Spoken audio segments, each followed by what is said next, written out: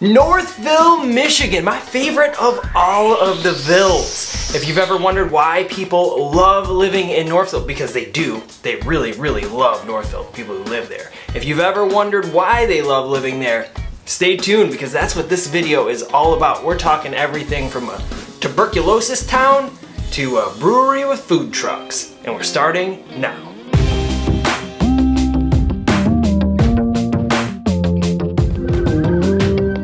We'll start with the downtown Northville, DTN. That's what no one calls it DTN. You could though. You call it DTN. I'll be down with that. Downtown Northville is basically exactly what you think of when you think of like a cool downtown area. It's filled with all sorts of shops and shopping, food, things like that. It's like the perfect downtown. No shortage of things to do and places to eat in DTN. And there's tons of free parking, which is always a plus. I guess the con to that would be there's no mall in Northville, but you have DTN, or downtown Northville, so it kind of makes up for it, right? Next, we have the location of Northville.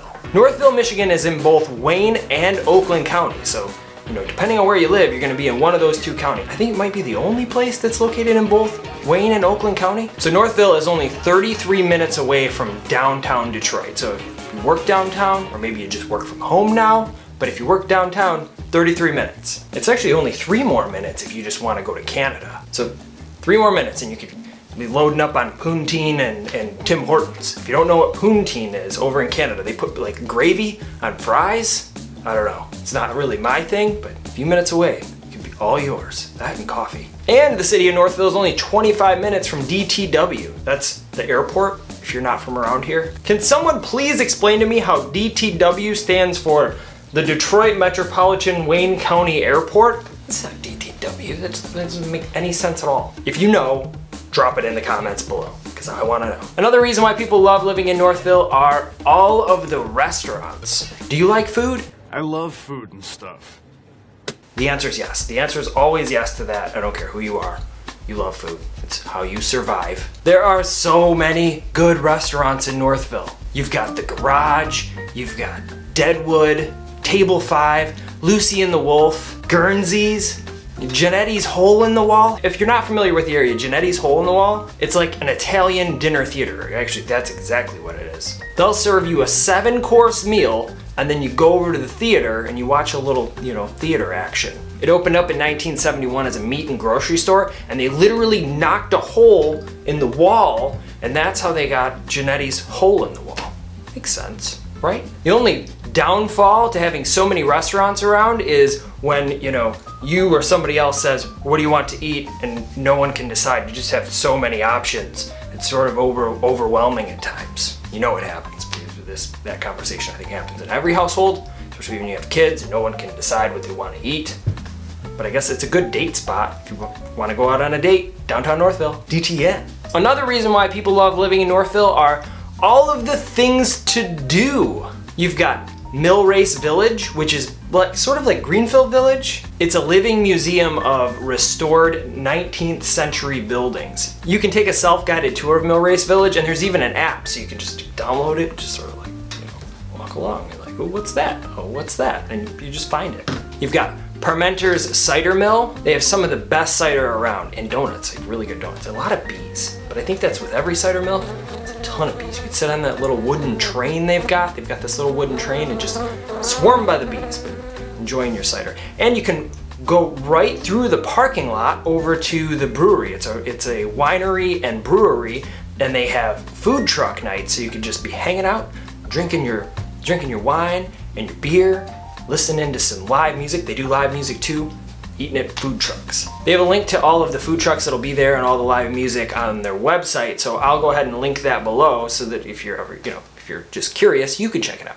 There's also Maybury State Park. It's 944 acres of walking trails and woodland.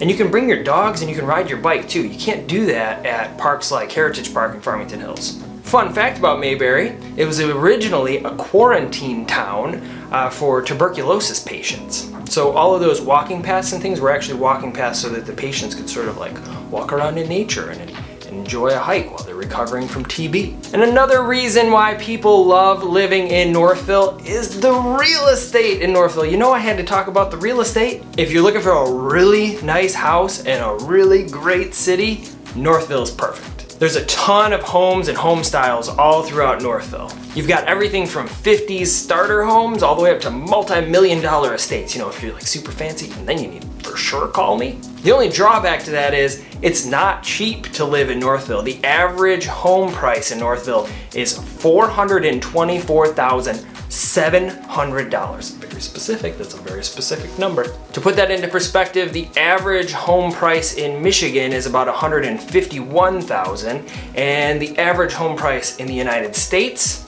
is about $231,000. So Northville being at $424-ish, that's expensive. It's a pricey place to live. The good news to that is your value is likely to stay high, and it just seems to just keep going up. Actually, the cheapest home that sold in Northville over the past year was $175,000. That's the cheapest home that sold, and it was only 800 square feet, and it didn't have a basement or a garage. Can you imagine paying $175,000? You could go to Livonia and pay $200,000 and you can have all of the things, basement, garage, but it's not in Northville and you don't have a downtown. I made a whole video about Livonia around here somewhere. So what do you think? Did I miss anything about Northville that you would have included in this video? If you do, go ahead and drop it in the comments below. Let me know, I'd love to hear it. And if you're still here hanging out, check out some of these other videos and playlists around. And I'll see you next time.